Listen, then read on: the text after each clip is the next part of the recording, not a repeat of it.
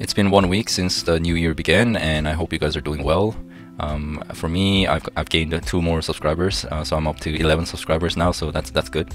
Every single subscriber at this point, when I'm small YouTube channel, it just gives me motivation to do more. Today in this video, I'm going to be reacting to Young Turks video, because I found out that over in the US, Airbnb investors are suffering actually right now because of the decline in the occupancy rates, and therefore their revenue has gone down quite substantially. Sometimes in certain cases there's even 0% occupancy. And so I'm just gonna watch the video and see what's happening over there, and give my thoughts on that. Here, so let's take a look. 2 years ago, I bought a house in Palm Springs and renovated it. And last January, I put it on Airbnb. Wow, she renovated a lot. When the house was finally ready, I was that so looks like excited an oasis to see in how the middle it of the would do desert. on Airbnb. I'm not going to sugarcoat it, you guys. Yeah, I wouldn't do that kind of lost investment. money. That's a lot of capital for me. It's not looking not comfortable. good. Who have noticed that their bookings have gone down considerably. Well, if you look at these houses, right, these they serve no other purpose than accommodate for families on vacation. So it's pretty risky for me. That's only one purpose properties. Yeah, not ideal. In some cases, not a single booking for the rest of the year. Now, what's going on? Maybe the market might be oversaturated with short-term rentals. Hopefully they're not over-leveraged and they don't lose those homes. Okay, all right. No, I know. I'm being super giddy and like ridiculous about it, but I can't help it. Think about what this means, guys. The short-term vacation rental market is oversaturated. Yeah, that's These true. are typically apartments or single-family homes that did mortgages or long-term rentals, but they got snatched up by white-collar workers, wealthy people who are like, I just want to make some passive income in the middle of the wait. Okay, wait. That's true. That's certainly my case, but I certainly didn't have that attitude where I was like, I just want to have passive income. Like, it's gonna be easy, you know. You gotta put in the effort. You gotta treat it like a business, and you have to run it. You have to take care of it. Once you set it up and you get a good property manager, which in my case, yes, it does become quite hands-off. But you know, you can't just expect it to just make money for you, like, without doing anything. I certainly didn't have that attitude, but like everything else you said is correct. So now we have this oversaturation of these short-term rentals, and the people who invested their money in it, hoping for some passive income, aren't getting it. Why did she do that? They're not getting any income right now. Because again, the market is oversaturated. So let me give you some more details. No, not yet, not yet. So this all started with a viral tweet. I got to show this to you. Texas runner DFW quote tweeted it and said, "The Airbnb bust is upon us." And in it, there's an Airbnb superhost who says, has anyone seen a huge decrease in bookings over the last 3 to 4 months? We went from at least 50% occupancy to literally 0% in the last 2 months. I'm just curious if this is something only going on with my property, or if other people are seeing similar things. I'm in Palm Springs. Where are you located? I mentioned this before, but like if you have properties that are just doing only one thing, which is like vacation homes, this is what you can expect to happen when there's economic downturn. Well, no, the occupancy has actually declined quite a bit. Now they're thinking about either selling the properties, or instead of doing short-term rentals, doing long-term, normal rentals for people who need housing, which means it could increase the supply of rental properties on the market, and that could lower the price of rentals if things work out the way they're supposed to in an economy where things don't seem to make much sense more and more every day. But we'll see what happens. Yeah, that's a sensible thing to do. All I'm saying is, market's oversaturated. You have to adapt. If you don't adapt, I think the emoji you were looking for is this. Oh yeah, yes. The tier, okay. So here's the situation. I love Airbnb, said it out loud. Said it out loud. And I like going to those, it's like having a whole bunch of different homes in different places. So it's great. Yeah, I agree too. Does it have some issues lately? Absolutely. We do Airbnb all the time when we travel. So we did a story a little while back about now the owners are attaching all sorts of conditions, right? They give you a cleaning fee, all right, I can live with a cleaning fee. I get it. You got to clean up the place, right? Yeah, then they started jacking up the cleaning fee, and I was like, that cleaning. No, I haven't done it. I haven't done that. Is the wolf coming in here to clean up? Did we murder someone in the basement? Why is this cleaning fee so large? But then they have a literally a laundry list for you, right? Like do the laundry, wash the dishes, take out the trash, basically clean the entire property, and pay a cleaning fee. No, I specifically say there's like a Notion manual that I send out to people who are staying in my properties. I literally tell them, you don't have to do anything. We're gonna clean them anyways. Leave the trash, leave everything else.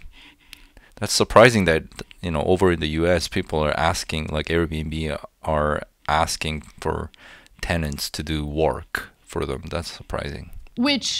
But why?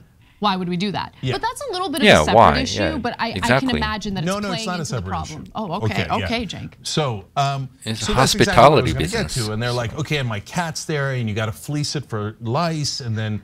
Oh, like their cats live there. Okay, I get it. So these properties are not pure investment properties, I guess. So yeah, in that case, I do agree that you can demand a list of things to do before, just clean the place properly so that, the owners can come back and live in there. And then I kept reading to see like, all right, well, there's an oversaturation, so obviously they're going to lower the prices. It's called capitalism. Look into it. But it's called free markets. Look into it. Right? No, but they didn't look into it. They refused to do it. So it turns out they haven't lowered the prices at all. And they're like, oh my God, about this house, and I demand to have it filled at all times. And I demand that you do my laundry and dishes and mani pedi, of course. I'll be stopping by during your vacation, and I won't lower prices at all. No, that's. Yeah, I totally agree with him in there. Yeah, totally. You have to adapt, like I said. Like if the economy changes, if the markets change, you have to adapt. You can't be sitting there entitled, thinking like I deserve to get paid consistently the same amount no matter what. Like that's ridiculous. That's not how it works. That's not how it works. But it's the entitlement mindset you would expect from someone who wants to like just sit around and collect passive income, right? Yeah, I agree with that. Yeah. Like side note, there is no such thing as passive income. Yeah, exactly. It's all a dream, right? Yeah, Unless you're invested in stocks and they pay you dividends. Yeah, well, look, that's even a little stocks. bit easier. There's risks. risks. You can go into mutual funds, etc. But when you're doing an Airbnb, you got to go get the thing. You got to set it up. You got to arrange this. You got to arrange that. And then when you have to do it, then you're like, oh my God, I don't want to do that. I just want it to be passive income. I mean. Well, to be honest, the passive income that I do other than Airbnb is not the dividend stocks, because dividend stocks fluctuate a lot in the prices, and I do income funds. So be sure to check that out. I'll have the video pop up above. I get to charge as much as I want, but if things go south, no, I'm still charging as much as I want. No, it's called supply and demand. Take an econ class. These numbers are also outrageous, and there should have been a regulatory effort to prevent the oversaturation that we're seeing, especially since we're dealing with the massive housing crisis and shortage. I do think there's a lot of regulations coming into place now, especially in London. I know that other places in the world where it's really touristy areas, and there's just influx of Airbnb properties coming in. There are regulations being put in place. I think the trend is going to be that, and it's going to be more and more difficult to do Airbnb, but there's still a lot of opportunities. You don't have to be doing only vacation homes, like I said. The housing exists. It's just that the housing has been snatched up by people looking for passive income. Like, it's insane. No, I don't mind any of that. Look, if you want to do regulations to make sure there's affordable housing in your neighborhood, that makes sense to me, right? Institutional investors came in and snatched a bunch of homes. Well, guess what? You're not guaranteed a profit. Yeah, so institutions snatching up properties is a real thing, and it's actually the biggest driver behind housing market inflation. A lot of people think that it's people like me, the wealthy individuals who are buying up the properties that are putting up the market price.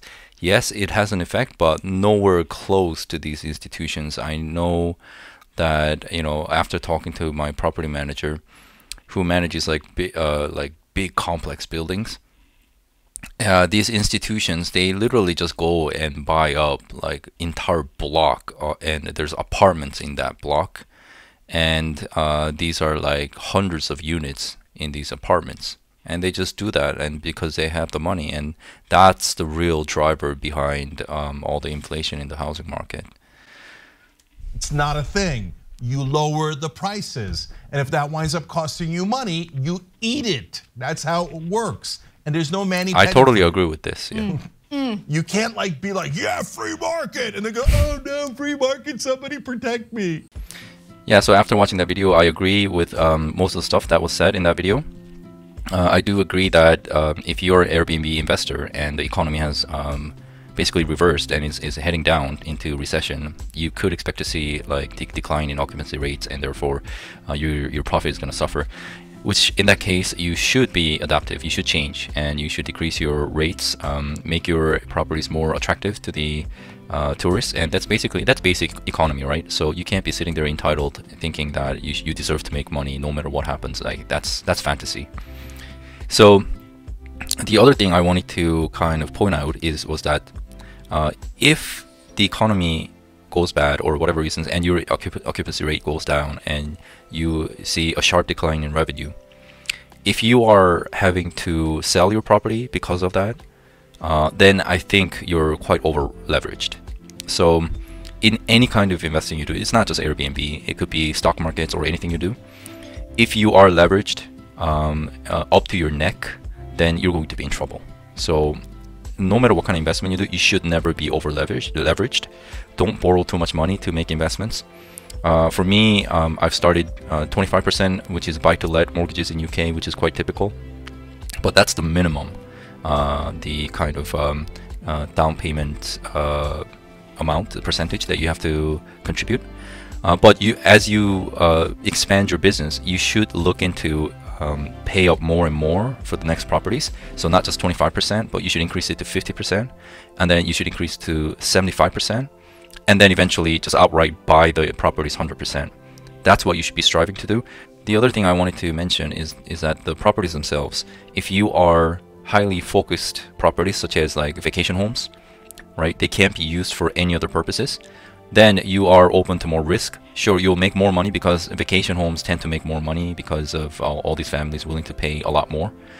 So there's definitely more profit margin, but nothing in this world is like free like that. If you're making more money in your investments, that means you are usually making more, you're taking more risks. Okay, so that's exactly what's happening with the vacation homes. In my case, I have really a lot of businesses that are that have been halted since the pandemic, and now they're reopening and they're getting government subsidies. Things like airports and things like that are reopening. There's a lot of constructions happening. There's other construction contractors coming into the area to work, and I've seen like my properties getting booked out for 30 days straight for 1 month by one person because the business is paying for them. So it's not just the vacation, the families on vacation that are renting my properties. It's also the contract workers, and they pay not as much as the people on holidays for a very short-term basis. Like these people who are renting for 2-3 days, 1 week, they're willing to pay a lot more money. But it's still better than renting out to really long-term regular families. Like these contract workers, they prefer to rent Airbnb properties because that you get like washing machines, a kitchen, it's almost like a home away from home, truly, right? So that's what they prefer. The companies are paying a bit more than the regular renting out to regular families for a long-term basis. So it's kind of like a medium risk and medium return, and therefore my properties serve multiple purposes, not just for people on vacation. So I do agree with many analysts out there saying that we are heading into a recession this year. And this means the saturated Airbnb markets, especially what I'm seeing with what Americans are doing with the only vacation home focused Airbnb properties, I think they are going to continue to suffer. And it's going to come down to whoever adapts and changes. And I think because of this, I will continue to pay closer attention to my Airbnb properties as well, and hopefully I can give you guys some updates, especially when we get right into the worst of the worst recession. I'm curious to see what's gonna happen to my Airbnb properties. Because I am not leveraged, I'm not worried. You know, like even if they make like no income at all, like everything goes to zero occupancy, like I can cover them. There's no like pressure on my side, so I should be able to hold on to them and give you like updates on what's happening. But hopefully my Airbnbs being multi-purpose, they could be doing okay throughout these tough times. So let me know how your investments are doing, and stay safe, and I'll see you guys soon.